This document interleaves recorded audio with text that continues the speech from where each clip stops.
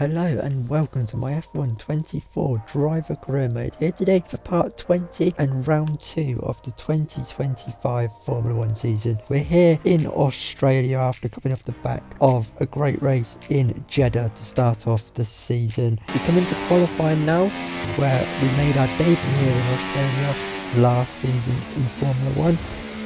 We come through the final corner now and make a big mistake. Coming out of the final corner now, we had a big tank flapper up to the line. We go, and we cross it, and we're up into P5 just behind our teammate. But as we skip on to the end of qualifying, we're being pushed around the final sector by someone behind us. And we've dropped all the way down to P13, and we're not improving. This is where we made the mistake into the last couple of corners. We've found the time, but we've run wide, we've lost it again. We're not going to improve, and we're going to be starting the race P13. Few places embrace Formula 1 like Melbourne. It is a truly brilliant sentence to say. Welcome to the Australian Grand Prix.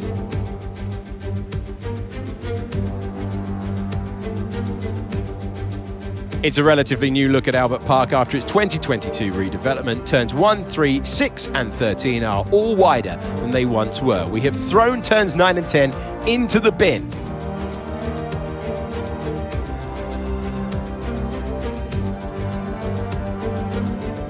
So with the race not far away from starting, here's what today's grid rundown looks like.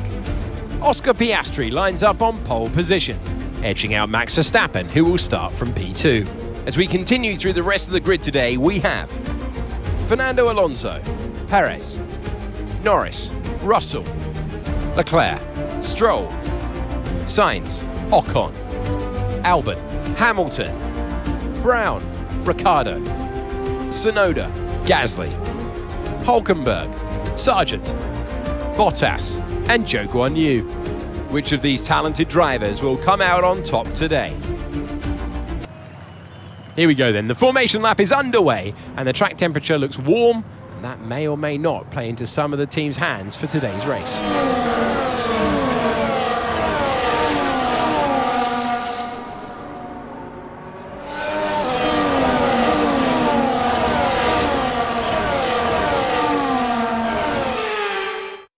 As the cars make their way back to the starting grid to form up and get ready for lights out, let's hope the race ahead today is a thrilling one that will go down as a memorable Grand Prix in the history books.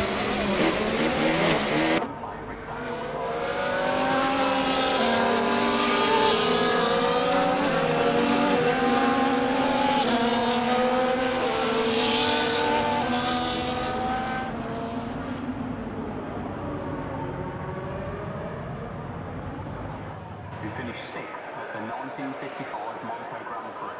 Louis was 55 years. So we've got points on debut here in our first race in Formula 1 last season. Can we get points again? We are racing in Australia. We've got a lot of wheel spin, but we've still got an okay start. We're all ready side by side with our teammate as we go into turn 1. We really had to back off. We've been at the back of the Alpine, because now we've run a bit wide and leads out to our teammate yet again with Albon. We're now side by side with Yuki Tsunoda. Yuki tries to go to the outside of us, we force him wide and he has to back out of it, as we haven't had the best starts. We've stayed where we are in P13. Albon stays P12 where he started. As we skip on towards the end of the first lap, we're into the final sector. We're all over the back of our teammate now, going into the new part of the track. Down the inside we're going to go on Albon, but we can't get the traction out of the corner. Albon is on 4 now. As going into the final couple of corners, we're going to send it down the inside again, but once again we can't get the traction out of the corner, and Albon hands on once again. Now onto lap 3. This is just in front of Albon, Lewis Hamilton, as there's a lock-up. This is Aston Martin of Lance Stroll has had a big lock-up there, and that set a couple of us free. As we're having a look at Lewis Hamilton, as we've got past our teammate Albon, and now Hamilton's having a go at Carlos Sainz, his Mercedes replacement. As we go through the quick chicane, we are getting closer and closer. As so is Lewis Hamilton. Hamilton tries to go to the outside of Carlos Sainz. Carlos Sainz pushed him wide, but that's opened the door for us to get up the inside of the Spaniard, who we had a great battle with in Jeddah last time out. Hamilton's through, we are through. Sainz has lost 2 places. Now can Albon get down the road and past him?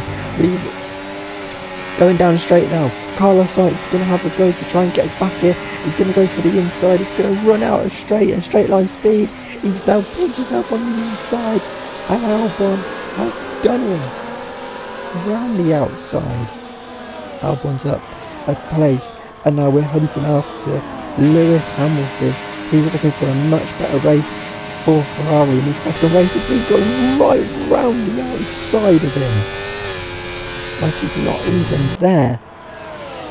But yeah, Hamilton hoping for a better race after Saudi. There's questions if he has made the right choice so far, but it's still early on in the season, but we keep him behind for now. As we head into the final couple of corners, we've taken a big chunk of curb, we've ran wide. Hamilton's going to go to the outside of us, he's driven into the side of us. There's a bit of front wing damage, I think, for Lewis Hamilton's car. I think an end plate went flying up into the air. Hamilton though has made contact with us, as just up the road the Red Bull of Sergio Perez is pulling over to retire from the Grand Prix. Sergio Perez's day is done. This is a replay of what happened with Lewis Hamilton. He goes for a gap and he does hit us, and you can see the end plate there go flying off the Ferrari. I think we've got away with no damage, but Lewis Hamilton here must have big damage as he comes under threat from Carlos Sainz. We started to pull away from the Ferrari, as now they're all queuing up behind Lewis Hamilton. To the outside goes Carlos Sainz. Can he do Hamilton round the outside? Yes, he can. Great move by Carlos Sainz, or even tried to. He nearly got the job done. Hamilton though hangs on, but now to the outside, Carlos Sainz is going to try again.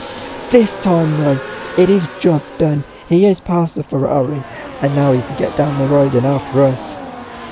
But hopefully we can keep the gap. You can see the end plate damage to the left side of that Ferrari front wing, and now Albon is going for it on Lewis Hamilton, and he's got the job done on the Ferrari, and Albon's through, and now he can challenge Carlos Sainz. Maybe Sainz isn't really catching us, because now he might come under pressure from Yuki Tsunoda in the RB. There's also Esteban Ocon in the background. There's a lock up for Yuki Tsunoda.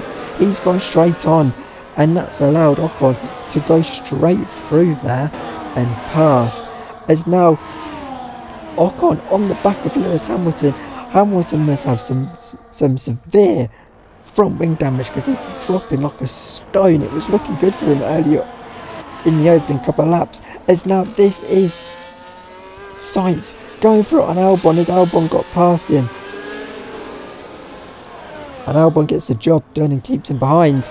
As now lap 9, this is Yuki Tsunoda, after making that mistake, has caught at the back of Lewis Hamilton and gone straight round the outside of him at that quick chicane. It's a great move by Yuki Tsunoda. As now this is Carlos Sainz coming back at Albon here. We've disappeared miles down the road really, as there's Sainz. He's done Albon round the outside. We've really made a big step with the car this season. This would not have been possible last season. Albon though is going to have him back. He's saying to Sainz, if you want to do me round the outside, I'll do it straight back to you, and has re-overtaken the Spaniard. But now Carlos Sainz is coming back for another go. Round the outside goes Carlos Sainz, and he gets the job done on Albon. This is turning into a great little battle. Because now they head down towards turn 1, lap 13. Sainz is cracked under the pressure, and he's locked up, and Albon is through, and now he might be vulnerable going down the DRS straight to Yuki Tsunoda, who's having a look to the outside, but he's just run out of straight there. As we skip on to the end of lap 13, and it is time for the stops, as we come in to make our one and only stop of the day. If there's no safety cars, red flags, and a clean race from here to the end, we're going to be going onto the hards. The medium tyres go off, and now hopefully we can just manage the pace, keep doing what we've been doing since Hamilton made that contact with us. We got away with damage somehow from that. Hamilton definitely came off worse, and we're having a similar race to last season, getting the job the overtakes done early on, and then just pulling away and managing the tyres and the pace. Albon is through. He's actually pulled quite a bit from Sainz with that mistake from the Mercedes driver. As into the pits now comes Albon. He's doing the same strategy as us, but it's really slow. It's really slow on the front right. He's had to wait. Several cars now have come through, and he's lost out to Carlos Sainz. We've had an absolute mare of a pit stop, and Carlos Sainz being miles behind Albon is now back in front of our teammate, and Albon's got to go again. Shocking stops from us. Thought we'd left that behind from last season, but Albon says challenge accepted, and he's back past the Mercedes pretty much straight away. Lap 15, and now can he pull away finally from the Mercedes? And the answer was yes, because he's pulled away big time from Sainz. Caught the back of this Tsunoda Ocon battle, and Tsunoda once again locks up, and he's let both Ocon and Albon through. And now can Albon get off the Ocon? Yes, he can. Right round the outside of Ocon. Albon is through. He's flying on these hard tyres, and now next up the road for him is us. We're having a great day as a team. We're 7th and 8th. This is Charles Leclerc, who was just up the road from us with George Russell, who won the race last season. He's not having the best of races. This is Leclerc going into the corner. He's locked up, and he's beached himself on the curb. He's turning, and now we're going to come in just a couple of seconds behind. We've lost the back end, but we're past Charles Leclerc, and we've been given a free position there by the Ferrari. Ferrari having a bit of a nightmare race. This is Albon locking up. He's locked up. He's gone straight on. He's gone through the gravel. Albon is driving so well today, but he's made a big mistake now, and he's going to drop out of the points. He has dropped out the points. We were on for a great day in the constructors, and he's dropped from P8 all the way down to P4-15. Now this is Fernando Alonso fighting for the podium like he did with us last time out in Jeddah, but he's slowing down because that Mercedes engine in the back of that Aston Martin has gone bang, and Fernando Alonso's podium charge is over then. As now we go through, and you can see our gap now. We were just cruising really, and Charles Leclerc didn't have the pace to catch us. That gap was staying around 4.5 seconds. But up front, Max Verstappen, once again, just like Jeddah, dominant performance. Once again, he was denied on the line last season, the win by George Russell. This time George is nowhere to be seen. He wins the Australian Grand Prix. Oscar Piastri is going to finish P2, just in front of his teammate Lando Norris. George Russell is going to come home for a P4, last season's race winner, and we are going to come home for a very, very good P5. Witnessed some great battles on the streets of Melbourne today then, and they've taken a fantastic win.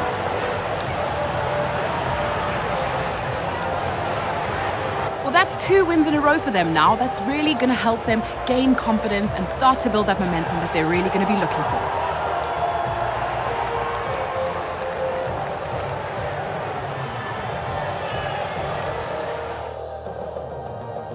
Here come today's winners.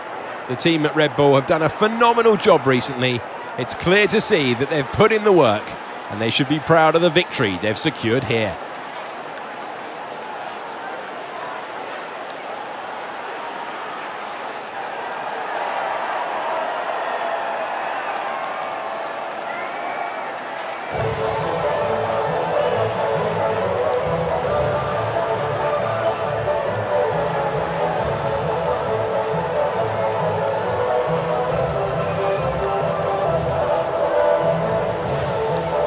that's been your Australian Grand Prix for 2025 and Season 2. Won by Max Verstappen in dominant style, just like the last race back in Jeddah. Oscar Piastri getting his first podium at his home Grand Prix in P2. Lando Norris rounding out the podium. Good day for McLaren. George Russell, last season's race winner here in Australia, winning it on the line, finished P4. And we finished P5. I don't think that's half bad. I mean, we were gifted 2 positions by Leclerc's lockup and Alonso's DNF, so P7 was still a very good result for us in the end if that hadn't have happened. But P5, we take it, is another great result for us as the team. The car has definitely improved this year. Albon recovered back to P11. He was driving very well, good overtakes, great battle with Carlos Sainz, but he just cracked in the end. It's cost us a lot of points in the championship early on. Lewis Hamilton, after that contact with us, dropped all the way down to P16. He just dropped like a stone. They didn't replace his front wing at the pit stop, did Ferrari. I think that might have hurt them because he was nowhere after the contact. Big damage on that front wing. It's cost Ferrari points as well today. Joe was the last finisher of the day, and then Alonso retiring late on, and Sergio Perez earlier on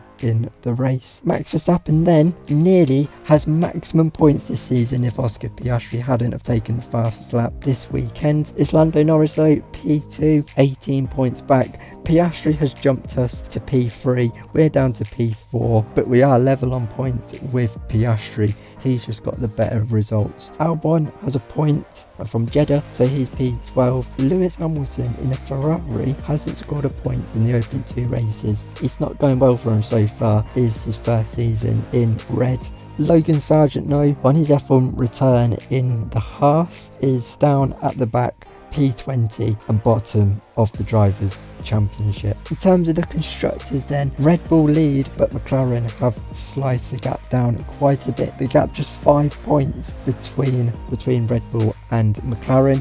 We are still P3, but we are level on points with Mercedes. Ferrari are P5, moving up with now 12 points. Then it's Aston Martin, Alpine and RB, and then Sauber and Haas are still yet to score this season. So that's been your Australian Grand Prix weekend. Very good race, very good battles. We just managed to pace and we came home for back-to-back points. It's a great result for us, but we go to Suzuka next for the Japanese Grand Prix, and let's hope for another good result, and I'll see you then. Goodbye.